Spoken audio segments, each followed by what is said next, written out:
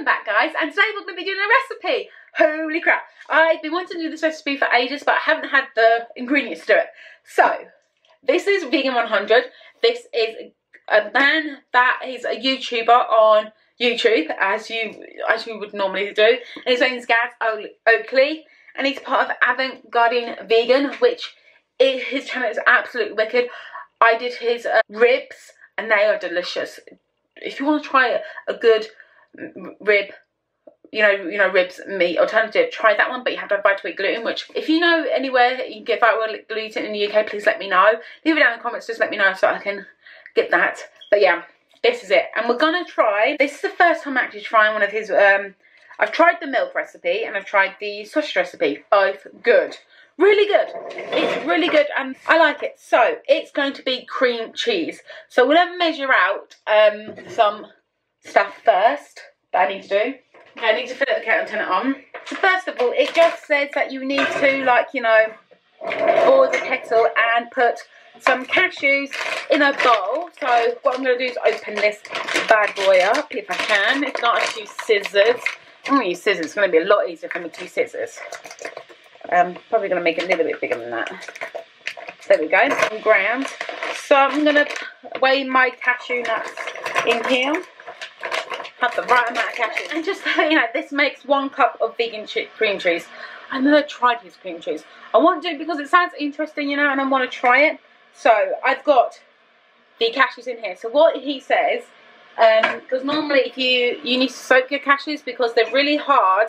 But if you put them in boiling water for about 20 minutes, they'll be softer. You can do this overnight if you have time. But I'm just doing this recipe now, and you know, I'd like to do it. You know what I mean? So yeah, I'm gonna make some cream juice. So what I'm gonna do first is my cashew nuts in here. You don't need that much. It doesn't feel like a lot, but I'm gonna be doing it with my Nija Blender. If you want to know a good blend to use, Vitamix is always good, but it's so expensive. The Vitamix is like around about £500 or more. It's so expensive. But if you want a good cheap one, which is really, it's not cheap, it's like £100 and something. I know it's not cheap, but it works like a treat. This is my Nija Blender, and this is it right here. It's this one, and it's so good. That one is brilliant. I cannot say enough. It is so good. It's so brilliant. I'm so happy that I've actually got it because it's such a good blender. And I actually got that blender because Gaz Oakly, this guy right here, he has one of them, and I thought, well, I might as well try it, you know. Did love it. Fantastic. We are going to put boiling water into this thing and fill it up. I fill it up, and there's water in there. I'll show you what it looks like. This is what it looks like. It's what I've got. So it does say first up, quick soak. So this is what I'm doing, quick soaking the nuts.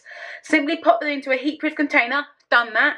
And then pour a heat-proof container and pour over boiling water, leaving for around 20 minutes to soften while you measure out the other ingredients. So what I'm going to do is I'm not going to measure out the other ingredients until I'm with you, okay? So it's just going to be a lot more easier for me to do, and I think it's going to be a lot more better.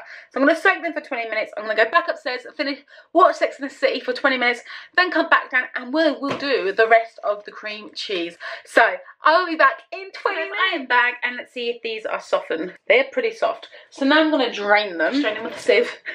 Just drain them with a sieve. So I'm going to drain these.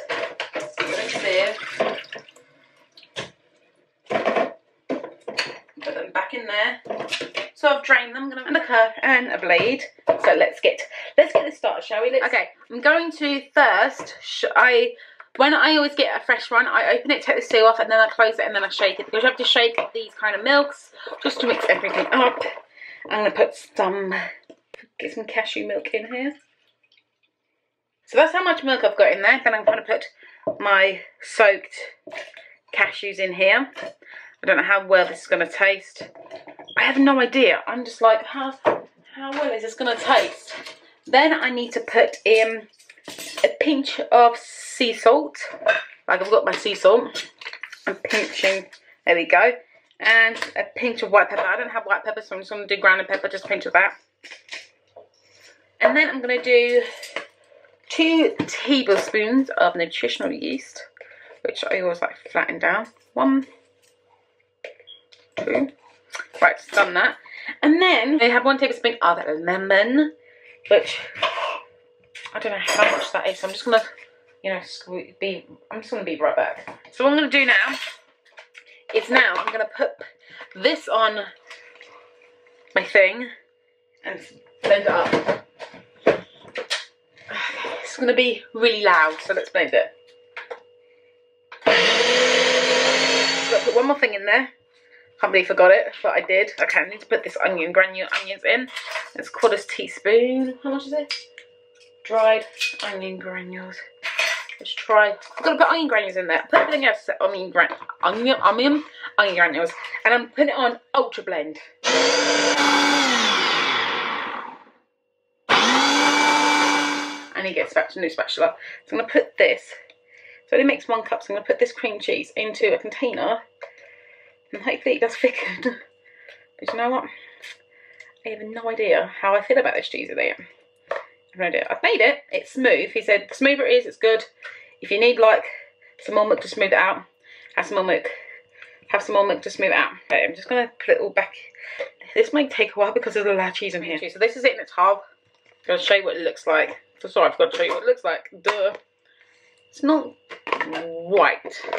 It's just like yellow. So I'm going to put this in the tub. So I've made the cream cheese. The cream cheese is made. So what I'm going to do is come back tomorrow and we're going to taste that cream cheese on a bagel with some bloody salmon or some bacon and cucumber. But yeah, I will come back with you tomorrow and we shall see what the cream cheese tastes like once it's all cold. I'm upstairs and this is the try of the cream cheese. I've got cream cheese on a bagel with some smoked salmon. So I've tried the cream cheese on its own and it does actually taste really good. You can still taste cashews, but you get hint onion, and it is actually nice. I'm gonna try it on this thing, and this is vegan salmon on top. It's Sophie's Kitchen. It's really weird salmon, but it's vegan. It tastes really good. Let's have a taste test of the everything with the cream cheese. Once you've got all the fixes on there, the cream cheese tastes nice. So yeah, if you want to make the cream cheese by Gaz Oakly, go ahead. I think it's a win. But give this video a big thumbs up. Subscribe down below and I'll see you guys later. Bye.